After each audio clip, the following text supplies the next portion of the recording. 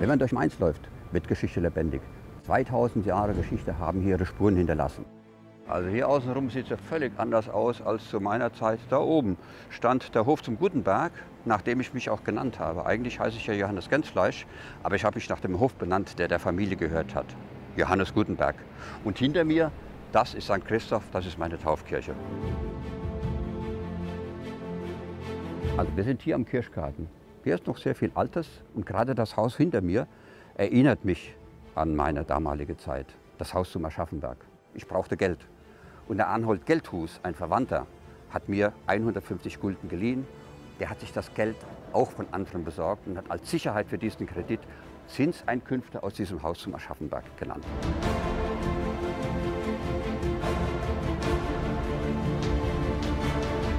Wir sind jetzt hier in der Druckwerkstatt des Gutenberg-Museums. Meine Werkstatt war ein bisschen größer, ich hatte 20 Mitarbeiter etwa gehabt, aber hier kann man sich so das Prinzip vorstellen. Ich musste also zuerst Metalllettern herstellen, die ich benötigte zum Druck. Dazu habe ich im Handgießinstrument die entsprechende Anzahl an Einzellettern hergestellt, die dann in den Setzkästen hinter mir einsortiert werden. Aus den Setzkästen werden einzelne Zeilen zusammengesetzt in diesem sogenannten Winkelhaken. Der Trick dabei ist, es hat einen Anschlag links und rechts, sodass ich immer die gleiche Zeilenlänge bekomme. Blocksatz, sagen wir heute. Blatt eingelegt, zugeklappt, unter die Druckerpresse geschoben und dann gedruckt.